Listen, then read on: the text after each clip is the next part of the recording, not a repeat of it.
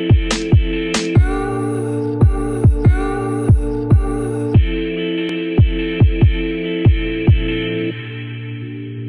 guys, welcome back to my channel. My hair is doing really great. I'm Riley. What's up if you're new? Nice to meet ya. I don't want to say subscribe at the beginning because I get annoyed when people say that because it's like I've never seen you before. Why would I subscribe to you if I don't know you yet? So I mean, I'll say it at the end, like, so if after you watch the video and you're like, it's kind of funny or whatever, then you should subscribe and like this video. So we'll get to that at the end then. Okay, today's video is going to be a high school advice for incoming freshmen. So last year I was brand new to my school. I didn't know anyone. Actually, I knew like one person, and that was about it. So it was a little rough, you know. I had volleyball in the summer to kind of start making friends though, because tryouts were before school started. But besides that, I came into school on the first day not knowing anyone. And so I had it basically as rough as it gets for people going into high school. So now I'm going into my sophomore year of high school tomorrow. This is the story of a young teen girl finding out and realizing that the very next day she would be going to HE double hockey sticks.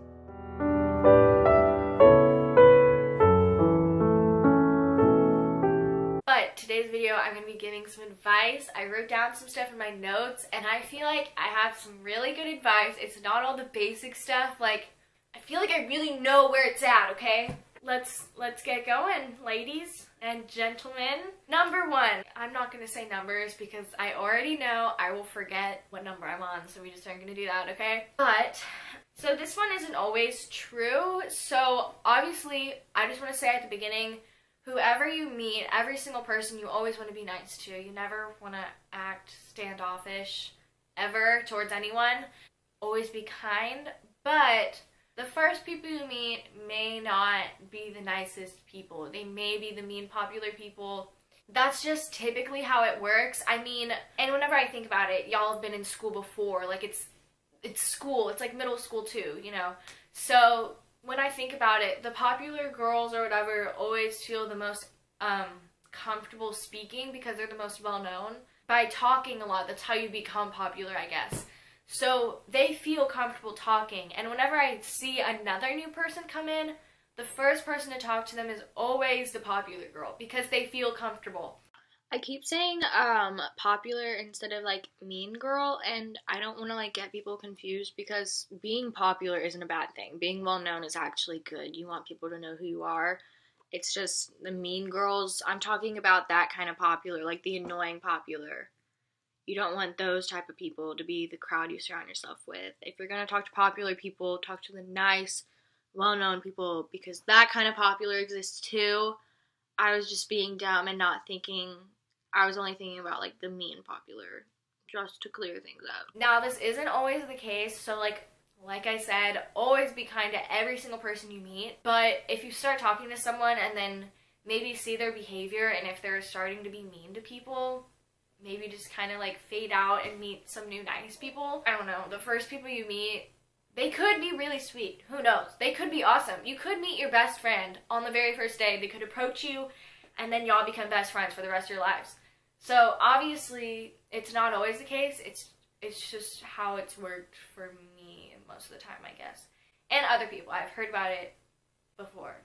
Okay, this next tip is an education one. It's a really good idea to take the PSAT if your school is offering it to freshmen. You have to pay for it when you're a freshman. Sophomore year, it's required. But freshman year, at my school at least, you were able to pay for it to take it. And it's a really good idea because you get a gist before it's actually important the next year. Yeah, I just recommend doing it. And I actually got a pretty good score on it, even though I didn't take a lot of the classes that it was based off of, and I've started already getting college emails and stuff. I've already recorded for 8 minutes, so that's really great. Okay, this next one is don't be super duper focused on grades. You only get to go to high school once, so you want to make it fun too. You want to like have the experiences or whatever. You don't just want to like study all the freaking time. Like, have fun too. I think there's a balance of both. If you're just balanced on grades, then that's just really stupid. That's just so boring. But if you're also, you don't want to be only focused on having fun because you need good grades. It's just a balance of both. You don't want to have too much of either. When I say experience high school stuff, I mean like going to Sonic with a few friends, not like acting like a 21-year-old or something. Just clear that up. Oh, okay. Next one. You don't want to stick to being friends with one group of people. My high school is particular. My high school is pretty small, but most high schools are like way bigger than middle school, and so you aren't as likely to be in a class with your friends, and so you don't just want to stick to that same group of people, because if you don't get a class with them, you're going to be like, I don't know what to do. Yeah, you want to branch out and become friends with like basically everyone except for the mean people. Always just avoid the mean people. But I think that's like a pretty obvious thing to do. This year at school, I had a really good experience because, and it was my first year here, but I made friends in all my classes. Some of them were so different. Like, some of my friends wouldn't be friends with my other friends. It's just be friends with everyone, and then you can have fun in every class. Just be kind to everyone, and you'll just, I don't know. Okay, please do not be the person that, like, asks for answers every day for, like, the homework or whatever. Like, I understand needing answers. I hope teachers don't watch this. I'm so concerned right now. But, like, I understand, like, needing a little help every once in a while. If you do sports or something and you were up really late, you just didn't have time to do it. Like, sometimes outside of school, you don't have time to do homework. There's other things that are more important.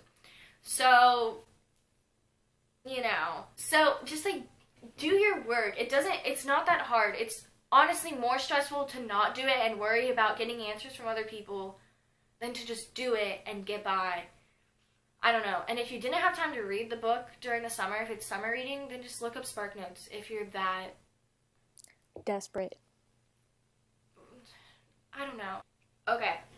Feel free to, should I say next one? Okay, next one. Feel free to express yourself more in high school. People do not care what you wear.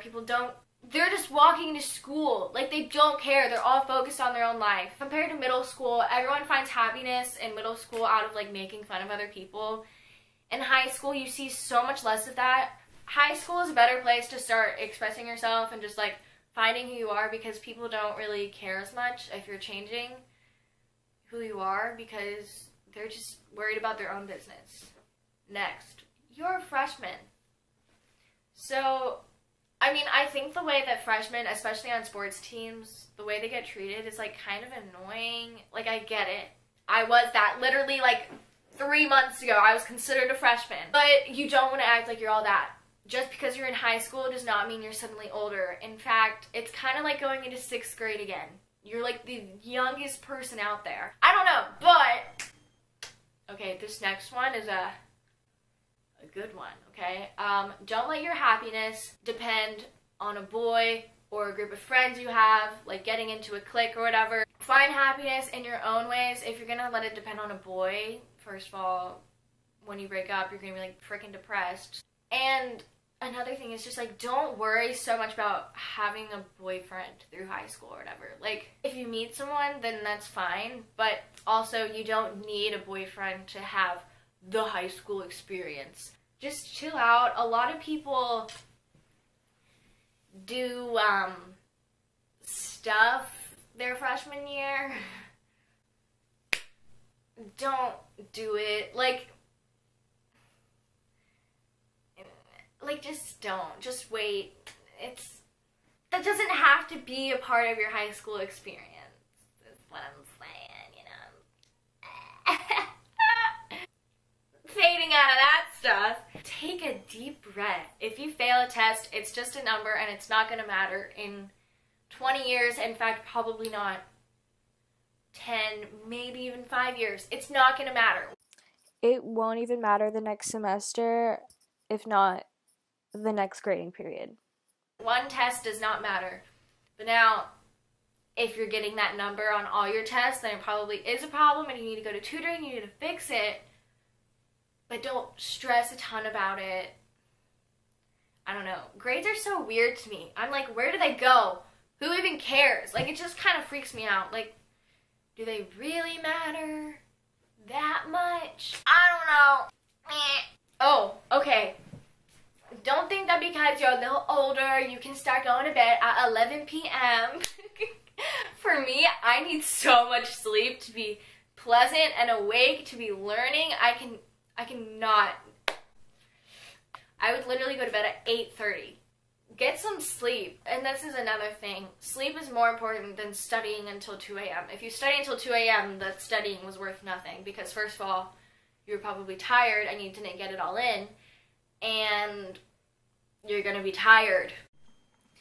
Okay, I'm back. I peed. Next one.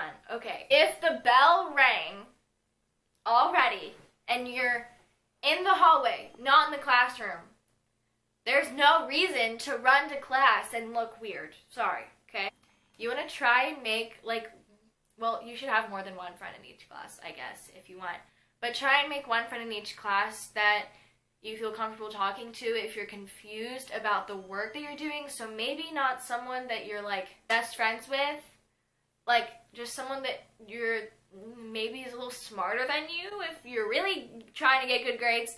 But if you're confused, it sucks to be alone and just confused in class, especially if you're afraid to raise your hand, which you shouldn't be. But if you are, I get it. Make a friend that you can sit next to and just, like, be like, do you understand this? You know, it's just really helpful, especially in, like, your difficult classes. Right at the beginning of the year, start talking to people and making friends. It's really scary. This is for new people, I guess, or whatever, you know. If you start talking to people early, they're going to get to know who you are. You'll kind of get known, especially if you're new. It's really scary for, like, everyone to be like, who's the new girl? Just be outgoing. I kind of used going to a new school. At my old school, I was kind of seen as, like, shy, I guess. And so I kind of used it as an opportunity to kind of be a little bit more outgoing and talk to people more. Okay, this clip made me think of something else that I forgot to say later on.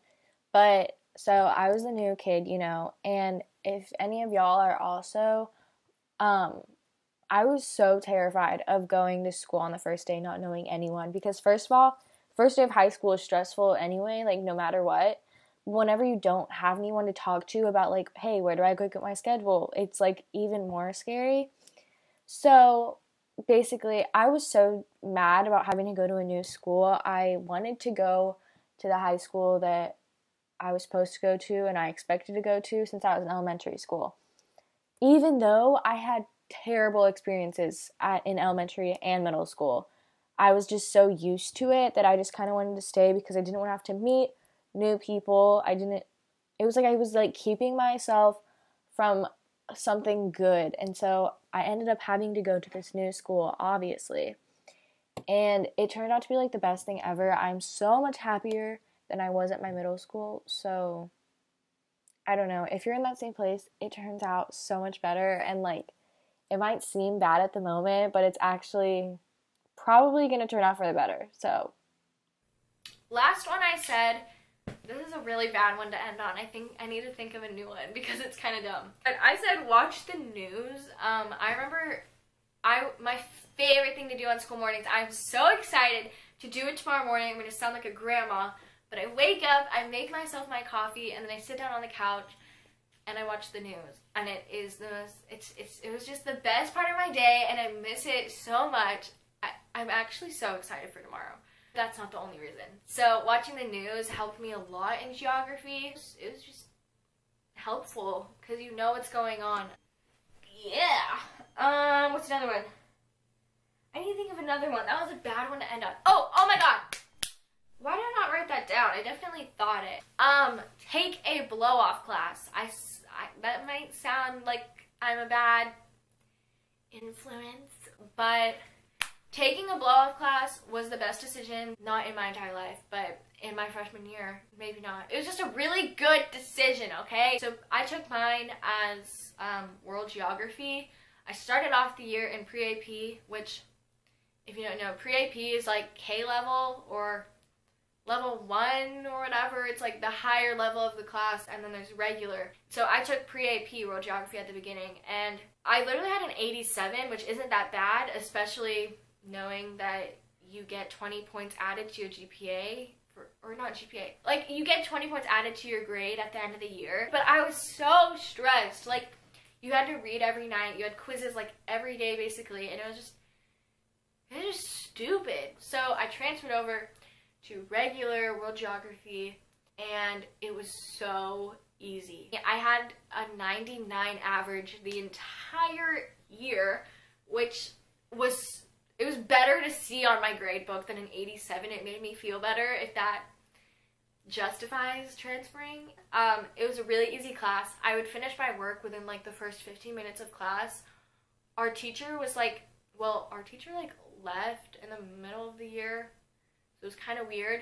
But he was like a football coach, and so football coaches don't really care most of the time. And so it was just really fun. And I would finish all my work in the first 15 minutes of class. And then I would just get the rest of the time to talk to my friends and stuff, and it was such a fun class. Like, I like looked forward to that class because it was just really fun and easy.